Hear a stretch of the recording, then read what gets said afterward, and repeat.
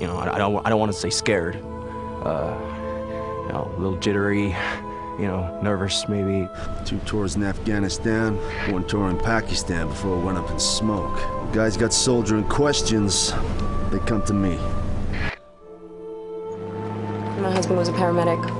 He was one of the first to get infected, back before we really knew what it was. These things are getting smarter, and they're learning. People were starving. They're still starving. For me, it's personal.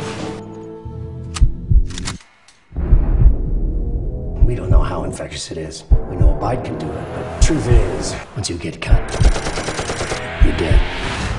Got a bad feeling about this. Man up, pussy. One uncontained bite can trigger another massive outbreak. The fuck? It's just food for whatever they got inside. Army of the dead. We're no longer top of the food chain. We're food.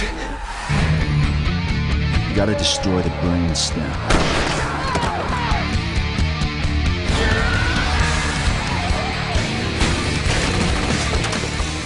These things are getting faster.